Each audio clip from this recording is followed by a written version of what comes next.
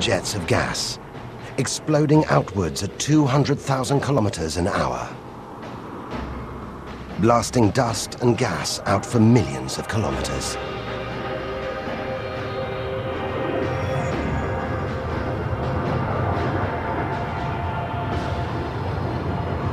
It's unbelievably violent. But look at the results. It's beyond words. Nebula. Vast glowing clouds of gas hanging in space. With no wind out here, they'll take thousands of years to disperse.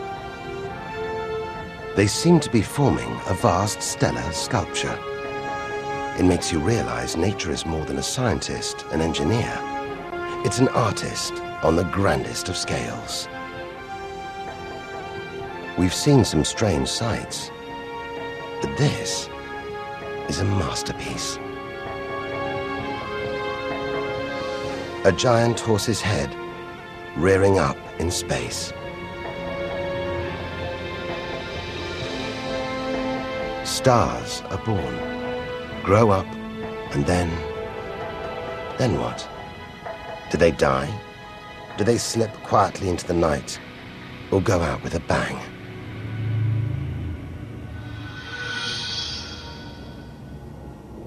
Somewhere between here and the edge of the universe lies the answer. Nearly 4,000 light-years further, luminous clouds suspended in space, encircling what was once a star like our own sun. All that's left of it are these brightly colored gases. Elements formed by nuclear fusion deep inside the star, released into space on its death. Green and violet, hydrogen and helium, the raw materials of the universe. Red and blue, nitrogen and oxygen, the building blocks of life on Earth. For us to live, stars like this had to die.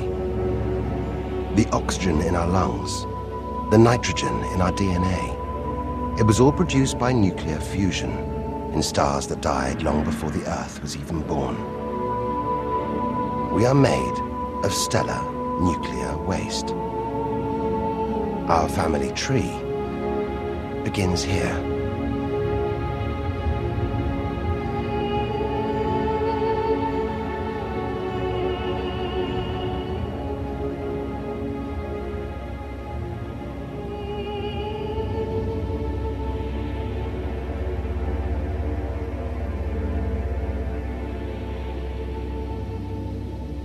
At its heart, the ghost of a star.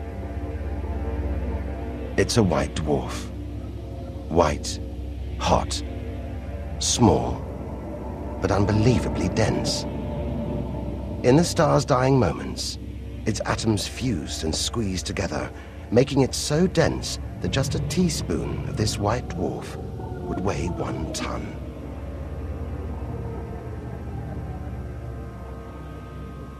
It's a chilling premonition of our sun's fate. 6 billion years from now, it'll become a white dwarf.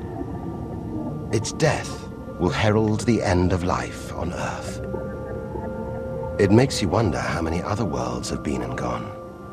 Stories left untold. Celestial books lost forever.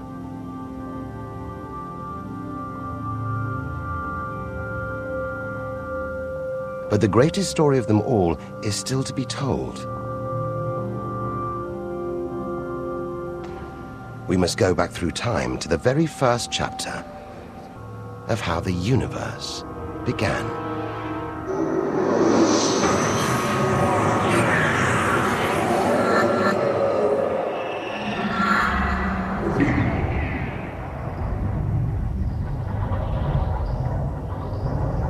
The scattered remains of a dead star. A nebula, the Crab Nebula. We're 6,000 light-years from home, deep inside a stellar graveyard. We've learned so much, seen things we'd never have believed possible. Now sights like this, wonders once beyond imagination, we take in our stride. We're ready. Ready to face whatever lies ahead. Determined to reach the edge of the universe. It looks dead, but maybe this is just the calm after the storm, after a massive explosion, powerful enough to turn a huge star into a cloud of dust and gas, a supernova.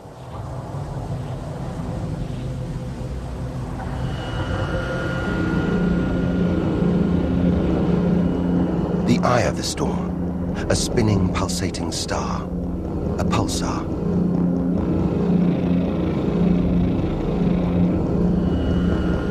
Gravity must have squeezed the giant star's core down to this. It's just 20 kilometers across, unimaginably dense.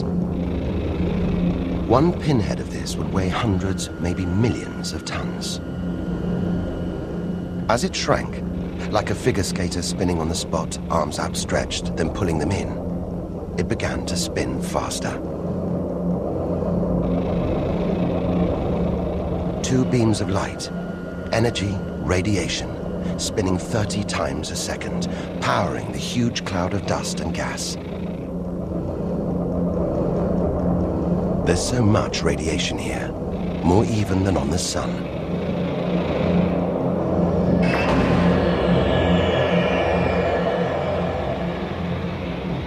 That was easily the deadliest thing we've encountered so far.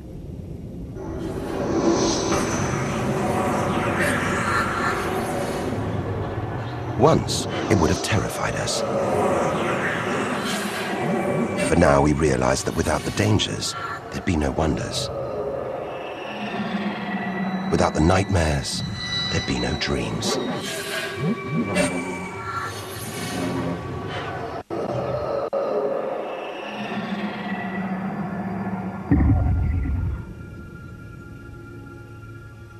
Getting a strange sensation. A feeling, as though there's something bad out here. A malevolent presence. The one thing we didn't want to encounter.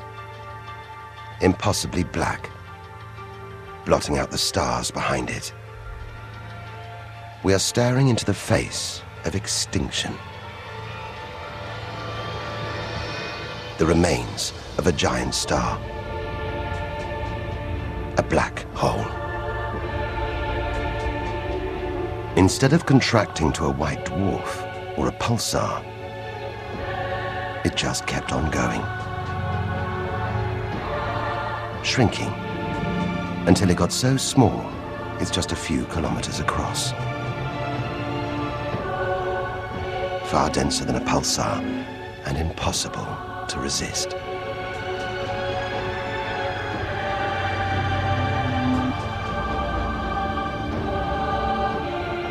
Stray too close, and there's no turning back. Now we know why it's a black hole. Its gravity is so intense, not even light can escape. This asteroid, it's a lump of solid rock, but it's actually stretching, being dragged towards the gaping hole. Inside, there's no matter as we know it. No time, no space. All the rules of physics collapse.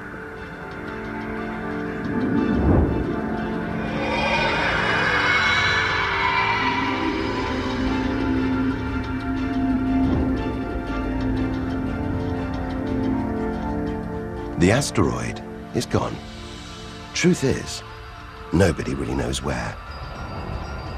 We're looking at the limit of human understanding. There could be millions of black holes creeping around our galaxy. More perhaps than all the stars in the sky. But we wouldn't see them until it was too late.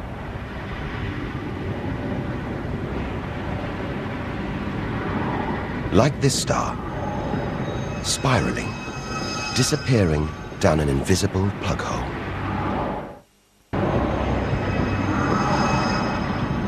Who's to say we don't live inside a vast black hole? that the whole universe isn't inside one right now, inside another universe. Think about it for too long, and your mind reels. Sometimes it feels like the more we see, the less we know. But we do know our galaxy is more complex and more dangerous than we ever imagined. And we're still in our own galaxy, the Milky Way. The vastness of the universe beyond still lies ahead. The wonders, the dangers, the secrets, they're out there. But first, we've got to find a way out of the Milky Way.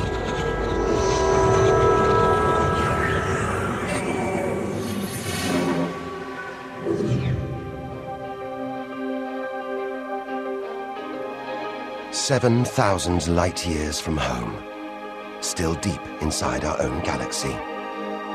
It's as though we're in a forest thick with trees, each so beautiful, so fascinating. It's impossible to look beyond, to see the bigger picture. We have to find a way through, reach the clearing at the